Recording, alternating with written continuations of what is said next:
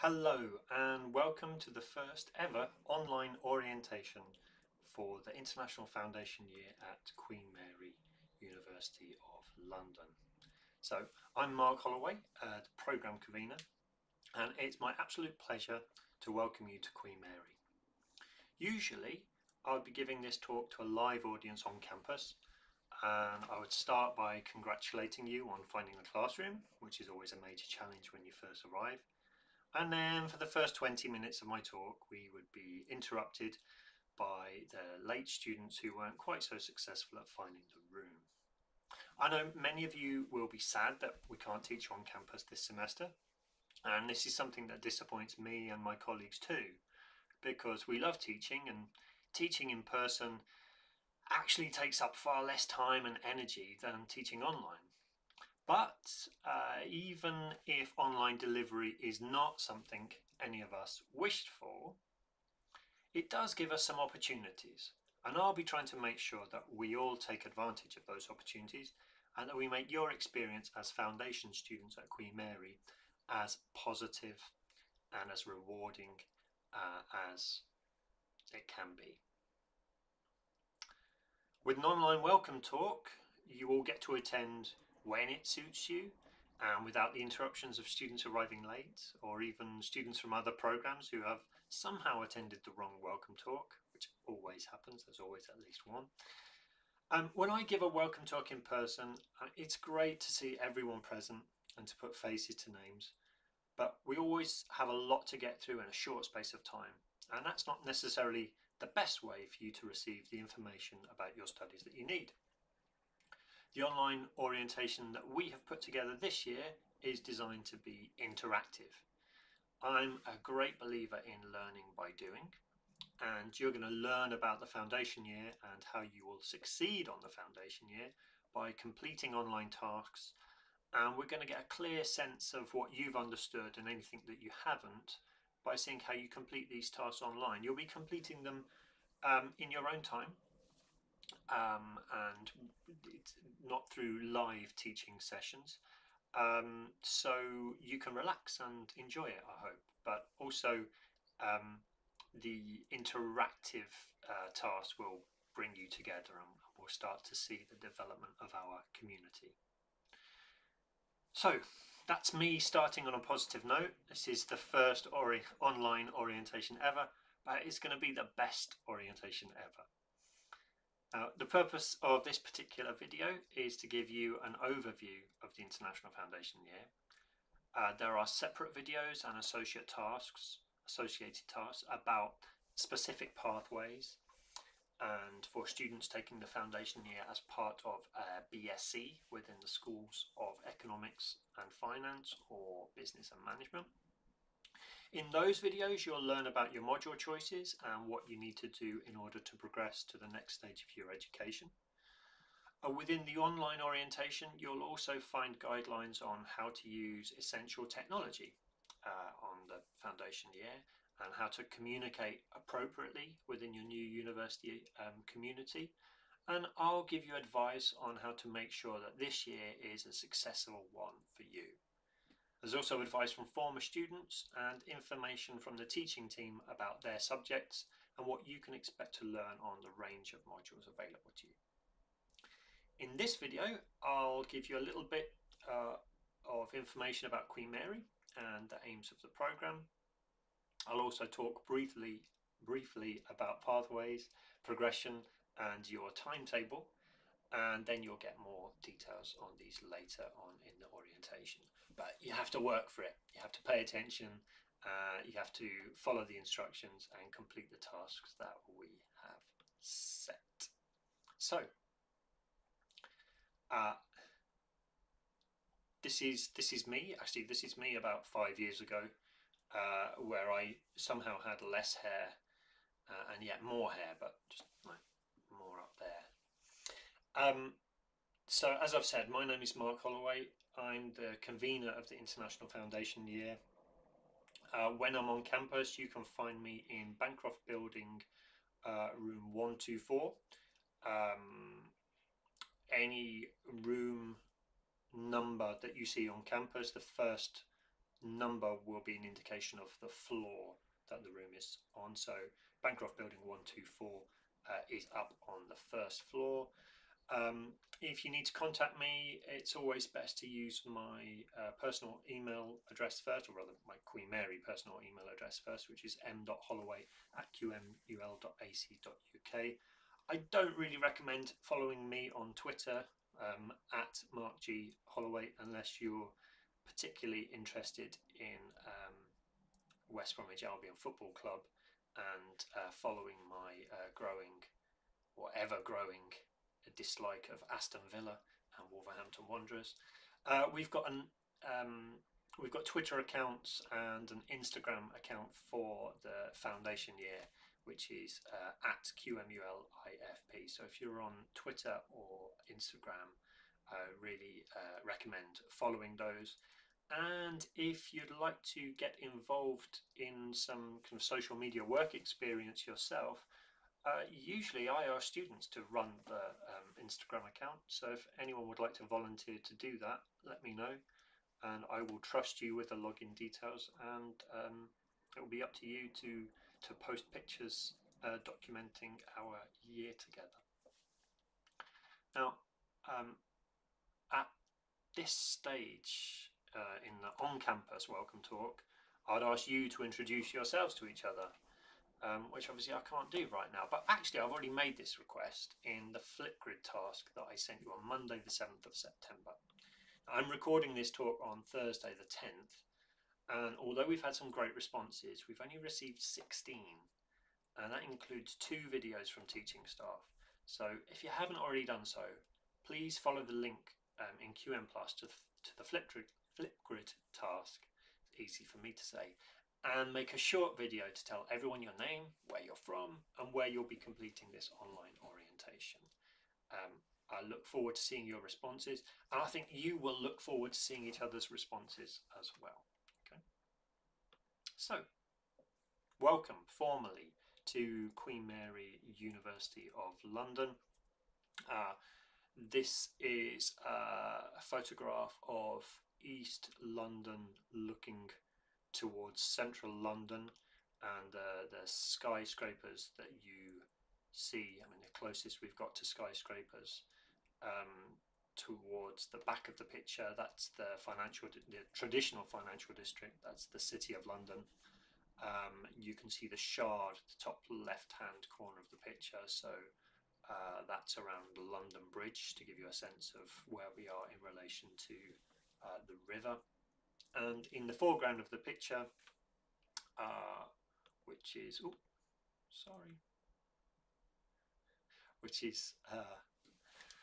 maybe clearer to see here, in the foreground of the picture, the green space at the bottom of the screen, that's Mile End Park. You'll see Mile End Park is separated from our campus by a canal. That canal takes you up to Victoria Park and then beyond to Camden and Regent's Park. And in the foreground you see the Mile End campus, which is where all foundation year delivery typically takes place, and pretty much all undergraduate delivery as well.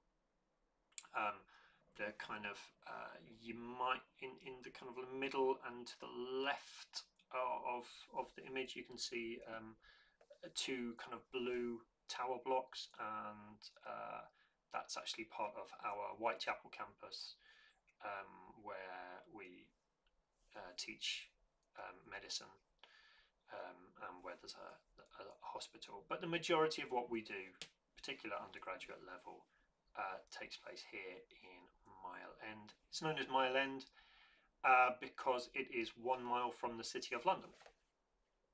Now, I was actually a Queen Mary student last century, and the campus didn't really exist. It was just a few buildings along Mile End Road. So in most of the building on campus is new. The student village, which includes student accommodation and shops, has all been built within the last 20 years, and most of it within the last 5 to 10 years. So we've got a mix of modern buildings and older buildings, such as the Queen's building that you can see here in this I just want to explain by way of orienting you to your place within Queen Mary University of London, just to explain that the university is divided into 3 faculties.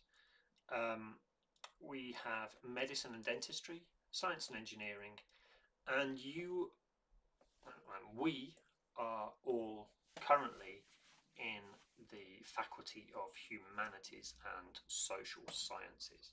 So when this foundation year began, it was called the International Foundation Programme for Humanities and Social Sciences. And what we do on our programme covers everything that is offered within that faculty. So just to give you a sense, there's quite a spread of subjects within humanities and social sciences. I've organised these when I was a student here. I was a member of the School of English and Drama, which I would consider to be arts subjects. I see the opposite end of the spectrum perhaps is economics and finance, which are social sciences, and at Queen Mary economics is quite mathematical. It's quite numbers based. You can do a BA economics at other universities, which is perhaps more discursive and more about more political in some ways and more about macroeconomics. But economics here is quite scientific and quite numbers based. Between economics and English and drama, we have the School of Language, Linguistics and Film. Now, you may be given that some of you are heading to the School of Law, the School of Business Management, and Economics and Finance, Politics and International Relations. You may be surprised when you log into MySys to see that your home school for this year is the School of Language, Linguistics and Film. And that's just because this is the home of the foundation year. So the foundation year serves the whole of the faculty, and we have teaching staff from a range of different schools within the faculty, but we are based within the School of Language, Linguistics and Film. So I work in what we refer to as SLLF. We also have the School of History, School of Politics and International Relations, School of Law, School of Geography, which offers both human geography and physical geography, but what we do on the foundation year is human geography. Then we have the very large and growing School of Business Management. If you stay at Queen Mary right through until your graduation, you should see in your time here the building of a new School of Business and Management building next to the canal, which is going to be a really impressive building. And that is our faculty and the range of schools and subjects that are involved in this programme. We also have a pathway actually to global health. And global health is a really interesting subject because it's somewhere between humanities and sciences. It sits within the School of Medicine and Dentistry, but because of the nature of the subject, it's possible to progress to a degree in global health from our foundation year by taking a combination of humanities and social sciences subjects. I probably should have said that within the School of Language, Linguistics and Film, instead of talking about myself, I should have mentioned that within Language, Linguistics and Film, we actually have a number of departments. So obviously film and linguistics, but we also have a BA in Modern Languages, where we teach a variety of different languages and cultures.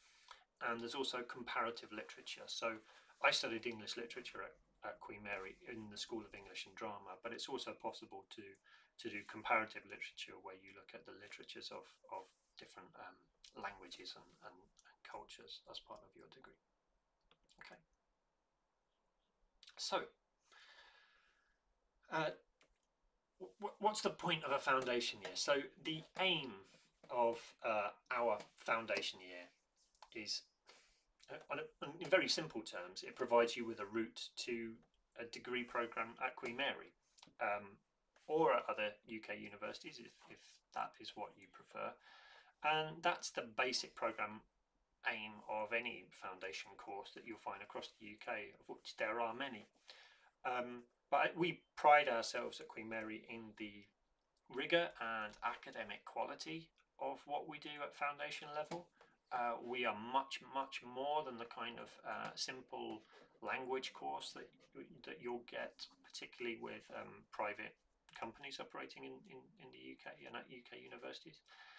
And we're giving you a really authentic university experience. You are Queen Mary students from day one, with access to exactly the same resources as everyone else at the university, and you will be taught solely by Queen Mary staff, and in a style that matches what you can expect as undergraduates. So our aim is not just to give you a route to a degree programme, but also to give you a really thorough preparation for the next 3 years of your education. And through the foundation year, you will develop and demonstrate subject knowledge, linguistic competence and study skills required not just for entry to year one of a degree programme, but for success on that degree programme.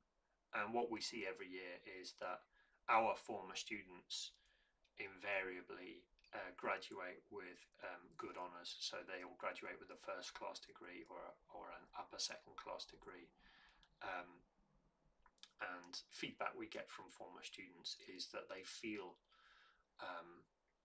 that they have an advantage over their peers in the first year of their degree programs, not only because they know how the university works and physically they might know their way around, but they have the skills that are required for success at university, which are simply not taught at school, either in the UK or anywhere else. And always important, I think, in my welcome talk is to emphasize that your foundation year is a transition. I've mentioned that the style of teaching and learning on our program is similar to what you can expect in your future degree programs, but we are taking you on a journey. The reason that you're on a foundation year is because for one reason or another you're not quite ready for the kind of degree that you want to be doing, either because you've gone through a 12-year education system and you simply haven't had a chance to take a qualification that would be accepted for direct entry onto a degree program, or because you haven't quite got the grades that you needed to get onto a degree program that would satisfy you, your ambitions and your needs. So it's really important for us to think about this year as a journey or a bridge that takes you from where you are now to where you need to be as a successful undergraduate next year. So there's quite a lot of support and skills development, particularly in the first semester, but by the end of the program you're going to be operating quite independently and effectively, hopefully quite efficiently, as a university student. Now, if you feel a little bit scared when I say this is like a difficult academic course, then don't be, because we're going to challenge you, but we're also going to support you. So we'll push you, but we'll also be there to catch you if you fall and to kind of help give you a push along the way. You'll get plenty of support as long as you tell us when you're having difficulties, follow instructions when we give them, and importantly, follow advice and be open to feedback. You'll do well and you'll make the most out of this transition. So I'm going to say a little bit about pathways and progression on the program. There are much more detailed, well, there are more specific videos elsewhere in the orientation about the specific pathways. But just to clarify, each pathway that we offer has a separate talk with details of that pathway and the elective subjects that are available to you. progression from your pathway onto your destination degree is not guaranteed. You need to earn it, and I think you'll appreciate that that's fair, and that should be what you want, because next year you want to be on a degree program with other strong, serious students who are going to help you to make the most of your university experience. Okay. So we expect, whether we're teaching on campus or online, we expect engagement with our teaching, and you must attendance of all live teaching sessions is compulsory. There aren't that many when it's online, but we do monitor your attendance and engagement, and 80% engagement is an absolute minimum. I should point out that in a typical year, like 65 to 80% of students progress from the foundation program to a Queen Mary degree or to another first choice degree. So unbelievably, some students would rather study at another university after this year than Queen Mary. Obviously, at Queen Mary, we don't offer every subject that you might want to study, so that's absolutely fine. And in the last couple of years, I can think of students who've gone off to really good other universities to study subjects like criminology, performing arts, architecture, things that we don't offer at Queen Mary. And it's great that we can, we will support progression to other universities in that way. But as you'll see, not everyone gets what they want out of this program, and it's typically the students who don't achieve the grades that they need to progress are, I can usually tell you who they are within the first couple of weeks, okay? Because students who don't engage, students who don't attend, students who don't follow instructions, students who miss deadlines, don't do work, don't participate in classes, typically those students will not do well. So just make sure that you're not one of those students. If we're 22 minutes into the orientation video, and if you're still paying attention now, then you're probably not one of those students. I should say that last year was actually a particularly, although we were really disrupted by COVID-19 and lockdown in the UK, I think the university did everything it could to make sure that students weren't unfairly disadvantaged, and we actually saw really good progression both to Queen Mary and to other universities. And actually it was well over 80% of students were able to progress either to a Queen Mary degree or elsewhere. We had other students going to Warwick, UCL and King's. I don't know why anyone ever wants to go to King's. I mean, Queens are always better than King's. Anyone who studied history can tell you that.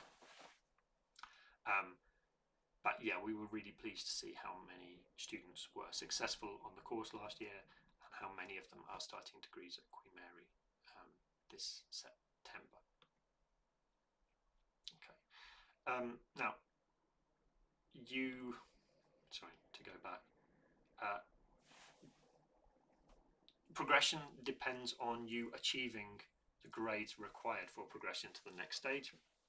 So we have to assess you. Actually, on the foundation year, there's actually quite a lot of assessment, more assessment you could get on a regular degree program. But that's actually because we don't want to give you lots of pressure at the end of the year. We don't want to put your future in a kind of all or nothing exam. And we know that students respond well actually to, if we give you a task and say this is assessed, you're going to get a grade for this and it counts, we know that will motivate you to put effort into that task and try to do it on time. And so actually it's all part of the process of learning to be a good student, developing good study skills and good academic skills, that we assess you a lot. In semester one, we kind of assess you little and often, so we might give you a lot of small tasks to do, but they all kind of together count for a lot of marks. But every module that you do is assessed. Every module that you do has pretty much equal weight. We assess you through written assignments. In semester one, we set you essays up to about 1,500 words in length. In semester 2, you'll do 2,000 word essays and at least one 3,000 word essay. Well, only one 3,000 word essay, but that's quite a lot. It's more than you would do on most first year undergraduate programs. We grade you actually on participation. So we don't use assessment as a punishment. We use assessment as a way to reward you for being a good student. So if you attend classes and participate, you'll see that reflected in your grades. We ask you to give presentations, including group presentations. We do a lot of portfolio-based assessment, and we really like portfolio assessment because it means that you can gather up lots of small pieces of work and put them together into one online portfolio, which we're going to tell you about in another part of the orientation. You submit that and you get a grade for like the whole thing rather than getting grades for every little thing that you do. Portfolios really enable us to reward you for the work that you do, even more than the quality of it. So if you're starting this year thinking, oh, my English isn't great and all these other students on the course have got great English, well, we're not going to grade you on the quality of your English in December, which is only 3 months away, but we will give you grades on how much work you put into completing the task that we set and doing that well, and how you respond to the feedback you get. There are traditional forms of assessment on this program as well. So most modules carry at least one class test per semester, and there are no exams for semester 1 modules, but at the end of semester 2, you will all take at least 2 exams. Most modules have some form of exam in the exam period at the end of the year, and in order to pass a module, you must pass the exam for that module, even though the weighting of each exam is only about 40% of the marks. Okay. We always ask you later in the semester questions about we ask you to evaluate your experience. One of the questions we ask you is whether we made marking criteria clear to you in advance. So in every module, we will show you how we're going to mark your work, and actually there's a student handbook that you can access via QM+. I'll highlight that in different ways throughout the year. But within the student handbook, there is a clear set of marking criteria that we use. So please, when you're filling in a form in the future and it asks you whether or not you've seen the marking criteria, if you say no, it's your fault, not ours. Okay. I want to say a little bit about the provisional timetable. And provisional is a really important word here because we like to keep our options open. We like to keep your options open so that we can be flexible with you in the first few weeks and respond to your needs, whether that's in relation to the subjects you want to study or in relation to maybe different time zones that you're in. We also might need to make adjustments for teacher availability as well, particularly in these times when most staff will be working from home. Quite a few of us have other responsibilities at home. We might be parents, we might be caring for other members of our family. So it's an unusual time, and we need to be flexible to try to keep everybody happy. So what I'm going to tell you now is all kind of provisional, but for sure, in each module that you take, you're going to take 4 modules each semester. So we've got 2 semesters. Each semester there's 4 modules, and for each module that you take, there will be weekly online lecture content for you to work through in your own time. So you're going to have to manage your time a little bit there, but we will help you with that. So that's no lecture will be delivered live. The lecture content will be made available to you at the start of each week. There will be readings and or videos. So read text that you have to read each week, videos that we ask you to watch, maybe a combination of those. And then at least one live webinar, so at least one live teaching session per group per week. So each module will have a certain number of students enrolled on it. If we take business as an example, business is usually our most popular module. If we have 60 students taking business, we'll divide them into 4 groups of 15. We'll divide them to try to get a good balance of nationalities, gender, background in some ways. We'll also try to take your time zones into consideration if you're not in the UK. And then each group would have a 1 hour live session each week with the module leader and teacher, Deborah. Subject like film, where we tend to get fewer students. There probably won't be enough students for more than one group, so all students taking film typically just have 1 group session a week.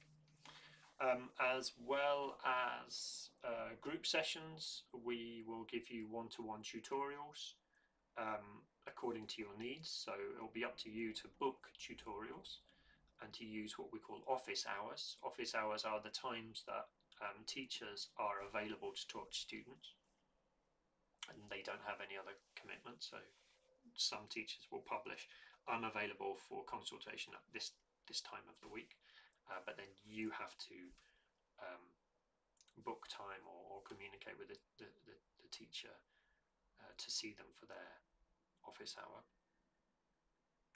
And you will all have one-to-one tutorials with your academic advisor at least once a fortnight. So you can expect at least 4 tutorials with your academic advisor each semester. On QM Plus, there'll be a page for each module that you take, and we are going to use weekly checklists so that you'll be able to see very easily what you need to do that week, and you can feel great satisfaction as you tick the tasks off. This is the timetable, the provisional timetable as it stands now. I appreciate that you might need to zoom in a little bit to read this, but the document will be available on QM Plus for you to see. As I said, everything is provisional, but what you can see here is pretty much the scheduled teaching times for all of our subjects, and where you see, for example, here you can see business and management webinar 1, 2, 3 and 4 on a Tuesday. If you're taking business and management, you will only attend one of those sessions, but you will find out soon which group you've been allocated, so you know which time to tune in. So it's possible that some of these times will change. The days might change a little bit, but we will communicate with you about that and even consult you on it too. Okay. Again, there are other places where this information will be made available, so it will always be on QM Plus.